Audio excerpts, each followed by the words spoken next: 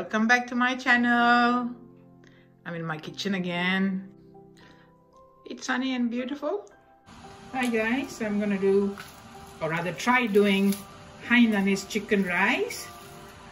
I follow a YouTuber by the name of Flo Lum, and in her video I saw this recipe and I got kind of excited. So this is chicken, it's about 1.5 kilogram, I guess. There's spring onions, some ginger in the cavity, and also a couple of garlics. I'm just guessing. I'm not really following the exact amount that she said, but I guess it's okay. Try to find the spot so it doesn't fall off. I do love ginger garlic. Tuck in the wings behind. Yeah, it's already tucked. And we are slowly going to let that go into a pot of water. It's boiling over there. I'm going to wait for it to boil first, and I'm just going to gently lower this into the pot. Here we go. There's my boiled water. It's without hurting myself.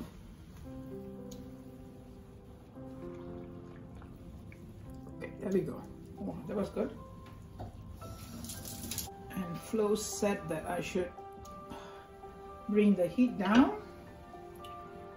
really low and let it simmer for about 55 minutes, she said. My water is cloudy because I have used pink Himalaya salt. I had a tablespoon of Himalaya salt in the boiling water. Oh, I forgot to say that we can actually dump a few more ginger garlic in there. I don't have a lot of garlic today, so I'm just going to use what I have at home. Now here I have ginger and spring onion.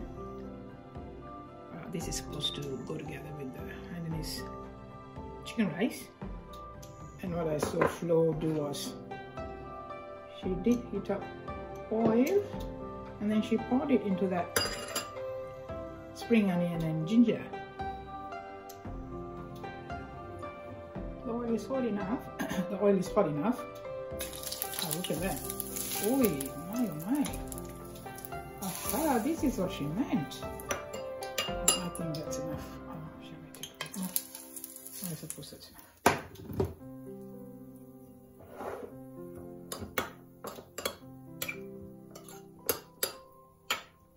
That was some canola oil.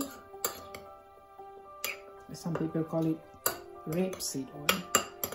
Wow, it does smell good. It really brings the flavor out.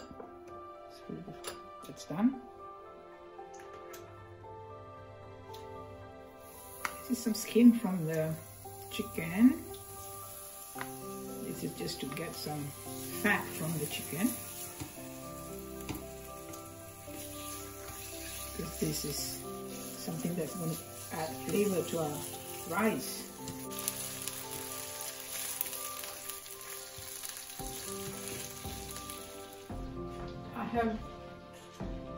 I have different kinds of rice here. This is Thai sweet rice.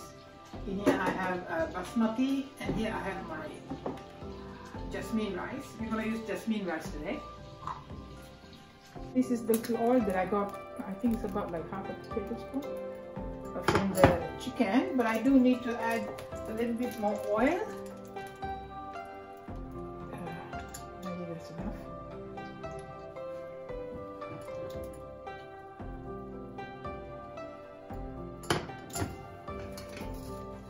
I'm just going to dump my rice in there.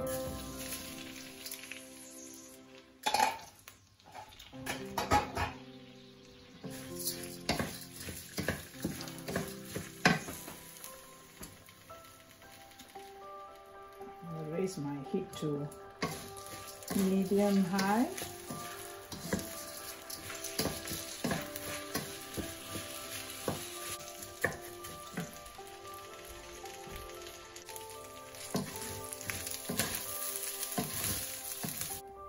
Wrong step, wrong step. I should have put in my garlic first.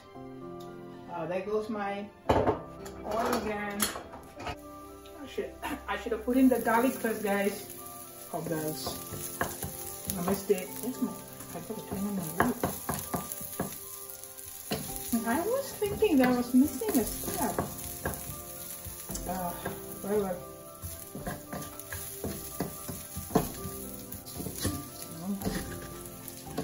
Not too bad, not too bad. Trial and error.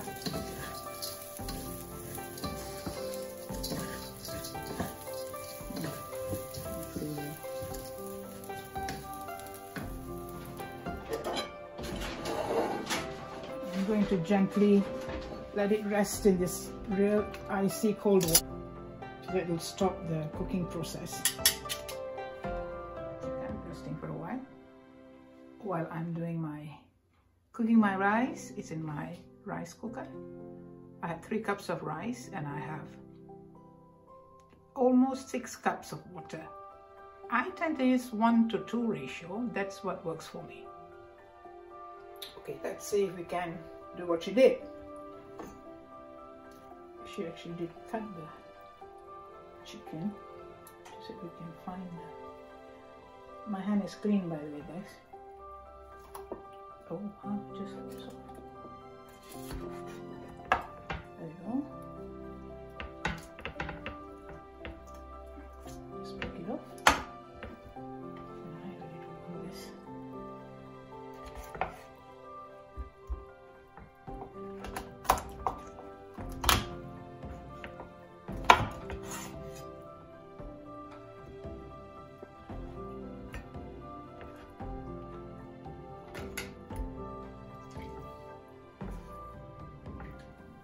I'm not going to debone it. That's what she did, you know, she deboned it. I'm not good at all that. I'm just going to do like this and my husband can remove the skin. I'm just waiting for the rice to cook. Our rice is ready. So is our chicken. I have sprinkled some white pepper on it and I have drizzled it with 2 tablespoons of light soy sauce and 2 tablespoons of sesame oil. Here we go. I want to give you 2 pieces of breast meat. And this is supposed to be the highlight, it seems. Ginger and spring onion.